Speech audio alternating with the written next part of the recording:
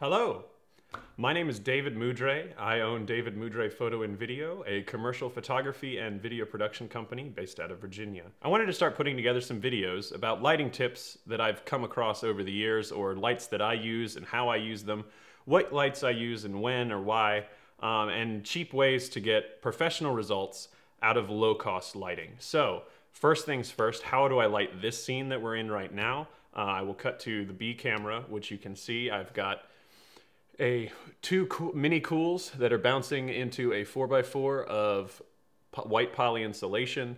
And then behind me is the light that I'm going to talk about today. Actually, this is the bar light from Lowe's. So what you're going to do is you're going to go to Lowe's into the fluorescent lighting section where they have all the 4-foot strips.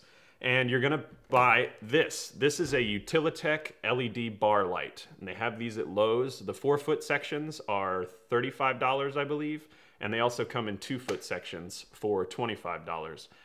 4,000 degrees Kelvin, really, really nice edge light. I'll show you a clip here where I used it as an edge light on a recent video for my church.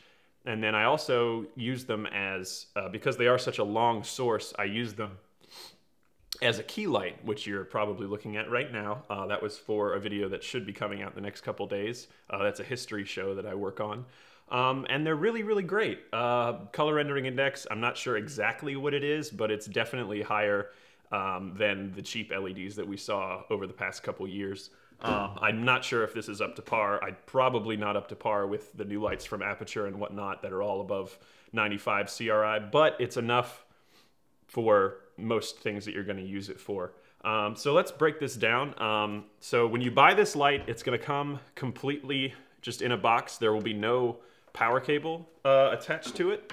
So what you're going to have to do is wire a power cable into the light. And that's really not that hard. I'm going to open this up and I'll kind of show you what that looks like and kind of how to do it and how not to do it, because I made a mistake when I made this first one. I ran the power cable out the center hole. So here we go. I'm going to take these clamps off first. These are what I had to rig it up originally before I had an idea and before I had the clamp for the C-stand. You take the rubber pieces off the bottom here, and most light stands have a 1/4-20 screw head on top, and you just take a nut and you lower this hole over top of the 1/4-20 and tighten the nut to it. And it takes 2 light stands, but it works really well to hold it parallel. You can see, I'll cut to a behind the scenes shot right now where you can see how I rigged this up originally before I got the little bit fancier version. So we'll take the clamps off here. And it's really simple. This cable I had just laying around the house. It was on a defunct piece of electronics that didn't really work anymore. But so you push this top segment to the side here. Oops. You push this top segment to the side and then peel it. It's kind of a little bit of a knacky kind of thing to get it open. And then once you get one side, the other just kind of pops off like that.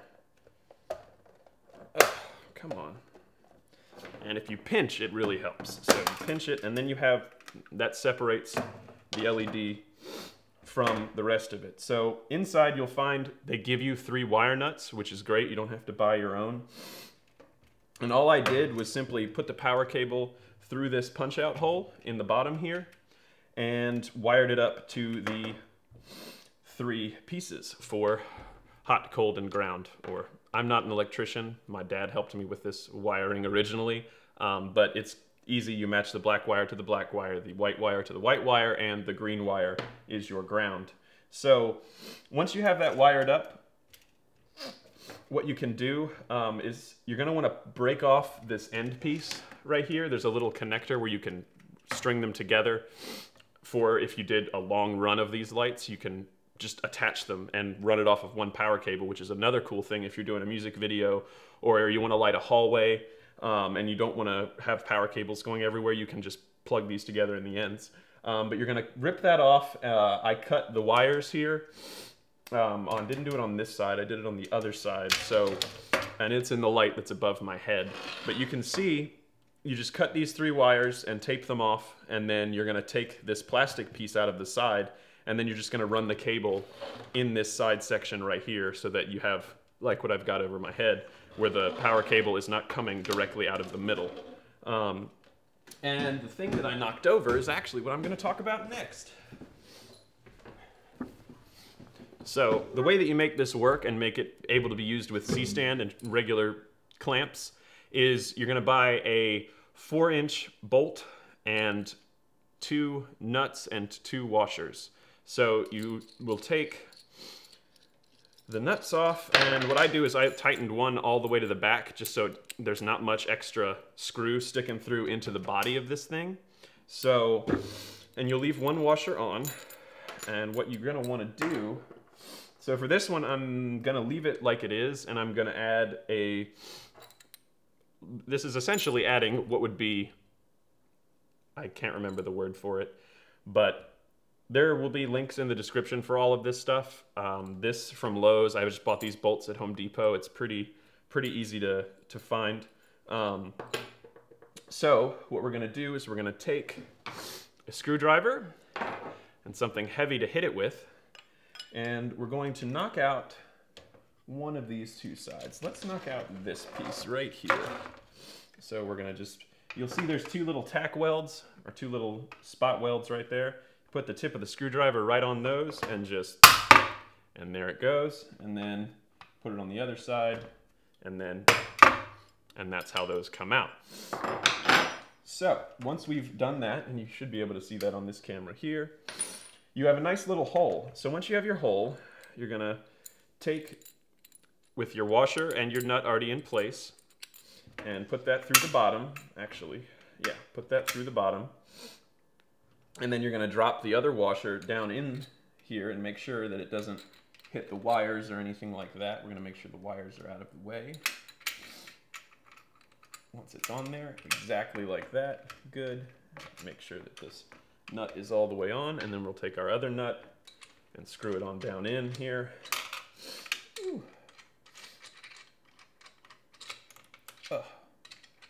Oh, nuts. All right.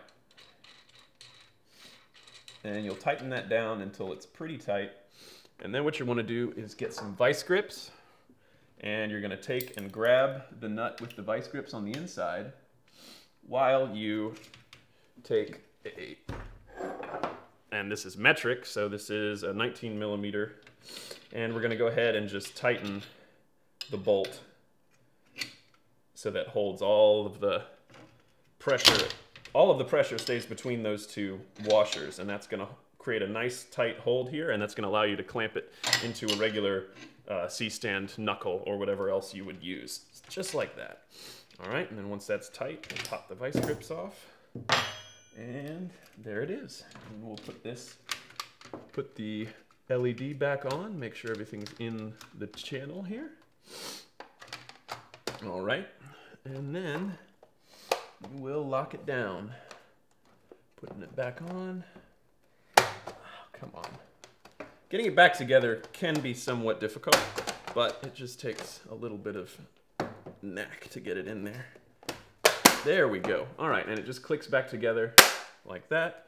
And now you have a solid mounting point that you can then mount this light to a C-stand. And I did it this way so that I can mount it vertically and raise it up or down. The other one I put in the middle. There is a punch-out hole in the middle, like you can see, and that one's great if you want to run it like I showed you before, where it's in the middle of something and it's above the talent, and you can run it a nice horizontal light that way.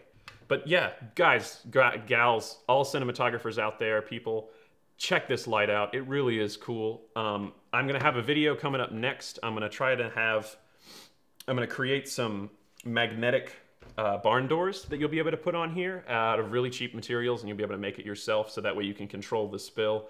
Occasionally I'll put duct tape just on parts of it to control some spill here and there on these lights, which is great. They don't get hot, which is another amazing thing. These cool lights that are my key right now are hotter than a 6-shooter. So great light, low cost, LED, super versatile. If you have any questions or comments about this light, or where to get it, or any tips or ways that I can make these videos better, things you'd like to see me talk about, please comment below. Give me a subscribe and a like for this video. I'd really appreciate it. and I will play you a song now.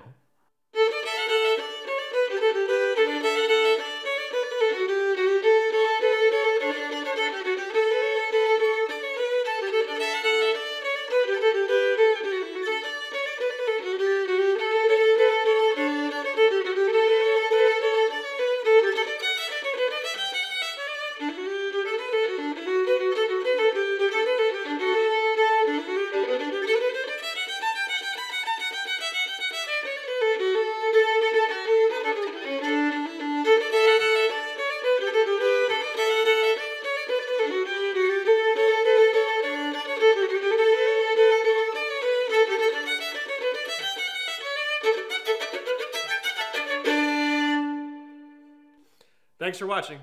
Till next time.